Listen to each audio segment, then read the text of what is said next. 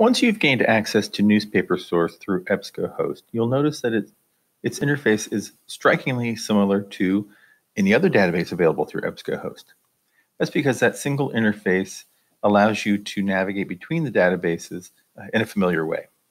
We have multiple boxes in which we can type our search terms. We can tell it where to search.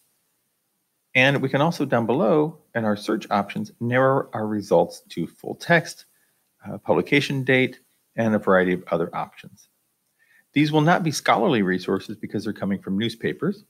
And what Newspaper Source provides is access to over 40 US newspapers. It also has some selective full text to around 400 newspapers.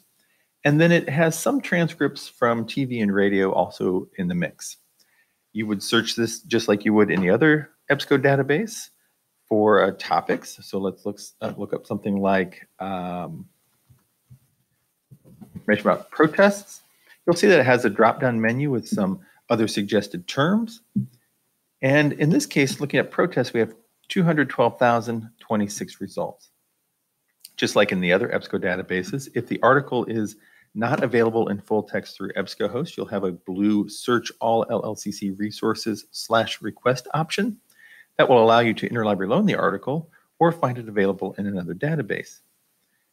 If it is available in full text, you'll see that it says HTML full text. There's a link to this result, number 2. If you scroll down further, you may run across some PDF versions. A lot of newspapers, though, provide their information in HTML full text. It's just a simple text format that they will upload to this database on a regular basis. So in this case, it says protests erupt in violence. And this is not a terribly long article, but it's a bit of a transcript or voiceover from an ABC News transcript. If you need to go back to conduct a new search or look at your result list, you have those options as well. So I can either refine my search or go back to my list of results.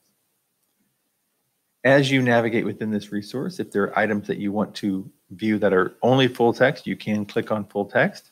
That 212,000 will reduce to 185,000. It's still a lot, so I normally would add in another search term. So I might put in something like protests and police. This will get us into some contemporary topics that we're dealing with recently. And I'm down to a much lower number. I could then again add in even more. As I find results that I'm interested in, I can add them to a folder to the right.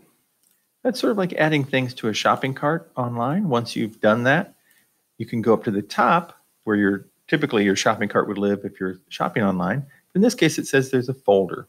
Go to the folder, and you'll see anything that you've added to that folder will be listed here. I hope that gives some introduction to the newspaper source through EBSCOhost. If you have any questions, don't hesitate to contact your librarians. We're always happy to help. Take care.